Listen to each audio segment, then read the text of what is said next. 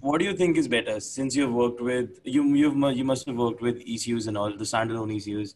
You must have known about the chip tuning thing that a Yeah. lot of people do in India, Hmm. and reflashing. So, what do you Yeah. think is the best way to go about your car, tune it? Because I've heard from a lot of tuners that don't chip tune it, spend little money, go on standalones, It take all honestly the Yeah, so it honestly depends on car to car. There are a lot of cars which have their own with the ECUs plenty capable of giving you all the features and all the safety factors you need to keep your engine running at an enhanced power level, yet give you the reliability. yeah. Whereas there are cars in which you just cannot. ECU, for example, if you do one of the most favorite tuner car platforms in India is the S-Team, right? You can't. Even I am a G13 guy, so I Yeah, own an exactly. ST in 2006. So you understand what I mean, right? It's one of the most Yeah, it's one of the most affordable tuner cars. You can get a definitely. decent amount of power for it. It's cheap. You can buy parts. If you crash it, you break something, you can buy parts very Yeah, cheap. I think Kunal definitely. Sharman, you guys interviewed, he's a very close Yeah, friend of mine, and his esteem is a work of art. I mean, he really works his ass off on this, and it's a good starting platform. So in those cars where the ECU is not capable of handling and true, two true. That's maps there. or Yeah, running closed loop or running open loop, yeah, you need an aftermarket ECU. But in most of the that's there. European cars, most of the Japanese cars, which are turbo cars, they generally the ECU is good enough to map. Yeah, but So you what I can feel is that even if I'm creating my turbo, I still need to change the injectors to, compensate for the duty cycles and all. see it. So It instead of if depends, I'm spending money, why Hmm. not just get a good ECU that has a ton of controls there, like a Who's lot going of to tune it? ECUs that are there in the market. The only question That's is the who's thing. going to tune it? Who's True, going to tune it that's and there. where? Right. So Yeah. in today's cars, all the cars are more or less as I would call auto-tune car, all the factory ECU. The way Yeah. most of the cars work today are that the tuner is not essentially programming the exact air fuel ratio or the exact the whole True. True. so-called EFI electronic fuel injection curve as they show Yeah, it. yeah, yeah. You're essentially setting targets. The ECUs work on True. targets, right? So you set a boost target that by this RPM I want this much turbo output, This must have. and this much turbo output I want this much. If the turbo output is this much, I want this much air fuel ratio, and if the air fuel True. ratio is this much, I want But this for much that of you advanced need a timing or closed whatever. loop, right? Yeah. For No, that the thing you open loop. need a closed loop. Yes, and most of the cars are closed loop now. Everything is Yeah. closed loop. More the LoRa, for example. I'll give you an example of the LoRa because I know the car But very is it a well. So wideband closed loop? no, it's not. That's the It's issue that it's calculated, exactly. calculated AFR, Exactly. So calculated AFR, but it that's doesn't. the control you get, I feel, on a You wideband don't. closed No, loop. you don't. Honestly, nowadays the cars are very, very advanced, particularly with direct injection. You honestly can almost 99.9% guesstimate with the O2 sensor how much AFI you're Okay. running. So we did this test. When we were at there's the dyno in Delhi called Speed Sport, and Phil Yeah. is a very very well known tuner for Esteems, and he has a wideband O2. So I was like, Yeah. we put the LoRa on a dyno. I was like, this is my calculated AFR. Let's see what your AFR gauge recognizes, and it was 99.9% accurate what the calculated Okay. AFR was. And this is the ECU of a car which is a family sedan, not supposed to be tuned, not designed to be tuned, whereas Okay. the Octavia RS is designed to be tuned. Yeah. So if this ECU can do it, modern ECUs can do it. They are 99 in today's date, unless you want to reduce weight and remove all the other components, remove AC, remove this, a Yeah. standalone ECU does not make sense. Primarily for three reasons. Firstly, no, there's nobody in India who can tune it properly. There Yeah. are That's it. not many good dynos in India.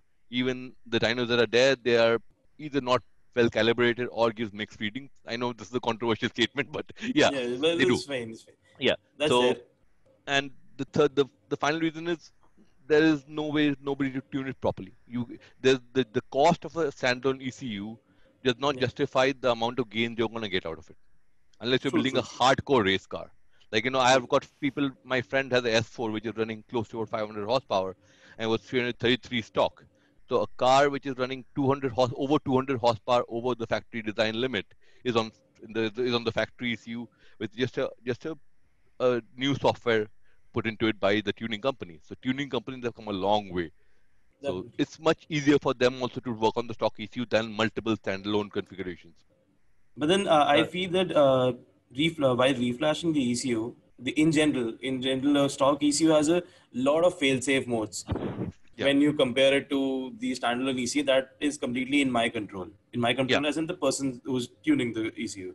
So yeah. that way, I feel it's much more easier rather than actually reflashing the ECU, then figuring out what is the trip that is going to happen if XYZ condition happens. It depends on tuners, right? There are a lot of tuners who just Exactly. bump up the turbo boost and bump up the Yeah. airfield ratio. An I mean, ECU that's may not how have it works. You like have to know yeah, what's happening. yeah. So I mean, people like APR, Revo, who are specializing in the European cars, right? For True. particularly the cars that I deal with, they do a lot of R&D. They configure out of the 250 ECU parameters. I'm just taking a wild number. Yeah. They would calibrate 220 of them. 30 would be AC. You know how Yeah. when your coolant pump and all. They would calibrate everything. In those cases, the standard stock ECU is good enough. In cases where you Exactly. are pushing beyond, for example, in my car, when I could not push, I went reached the limit of the sensor, and we had to do a 3 bar sensor. The ECU still could not reach 3 bar, so we had to Yeah. rescale the output of the 3 bar sensor to reach the 2 bar limit of the ECU. So when in this kind of situations, yes, a standalone ECU makes sense, but for most of the applications that you're doing, unless you're adding a forced induction to a naturally aspirated car, the stock ECU is good enough. Stock You issue just is need to good enough. find a Yeah. good enough tuner who takes care of all the parameters, so you don't hit that those safety protocols, or they modify the safety protocols. Like for example, on the Gen 3 TSI engine, which is in the Yeah. last Gen Octavia RS and this RS245, there's a lot of heat management protocols built into it because this Yeah. car is a slightly different engine than the Laura. I mean, it's same. It's the next generation of the Laura's engine. Laura was a 1.8 Gen 2. It's called the Yeah. EA AAA generation. This is also an EA AAA, but this is a Gen 3A. So it's a Okay. revision of the engine. The short block remains the same. The head is Okay. different, and and because the head is different, they have done something very unique in this car. Normally, if you guys have been turboing your cars or adding aftermarket turbochargers onto your cars, there's a header, the exhaust Yeah. header, exhaust manifold, and onto it the turbocharger is bolted on. Yeah. In the Gen 3B or sorry Gen 3A and Gen 3 engines, the exhaust header is integrated into the head. So there's no Okay. header. So you're There's no essentially header. mounting your turbo onto 4 bolt points. That's it. So it's Yeah. mounted directly onto the head, So, and there's no so will header it not visible on affect the. if I'm trying to upgrade my turbo? Will it not affect the flange size? Like each and No, every it's turbo not. will have a different flange size. There is there are enough turbo manufacturers, and this is the beauty of the whole WAG ecosystem, that design so many cars, and they Yeah. have the same engine in so many different models of the car, that the larger ecosystem of what do you call vendors around them, they create turbos which would bolt onto the same head, same 4 bolt points on the turbo. Yeah. So, for example, the biggest turbo that you can get for this car is the EFR 3117. I know it's a big, it's like the size of my head. And there's one Yeah. guy running it in India, and it bolts right on. And the problem that comes with this kind of a head design is that when you have an integrated exhaust manifold, it was done not for efficiency or for more power. It was done for efficiency. No efficiency. Yeah. So you're So basically it's having a little bit more scavenging effect in the cylinder because the head is they do it the according to man. the acoustics. Yeah, it sounds horrible. It's not Yeah. nothing to do with it. It's more of the harmonics to be exact, Yeah. right? So then you have the cooling problems, right? Your that entire manifold, because it's sitting inside your head and not on outside hanging off, it's heating up the head. There's a cooling jacket which is running across your Across uh, the across the manifold, across the head for that particular part, and that's heating up your coolant also. So heat management becomes the issue. So all the Gen 3 cars have heat management built into it. And okay. any good tuner would also modify the heat management protocol so your oil temperature will not shoot up. In a Yeah. turbo car, oil temperature is everything. If you lose oil temperature, your True. car is gone. No matter good Definitely. a, how good AFR you maintain, if you can't keep things lubricated, your turbo is Yeah. That's toast, there. your engine is toast. Yeah, yeah. I have lost. That's I there. mean, I have lost engine because I have a BMW 320i, which I bought as a. I got a very good deal on it. It was a rear-wheel drive turbocharged four-cylinder engine, and I blew the motor.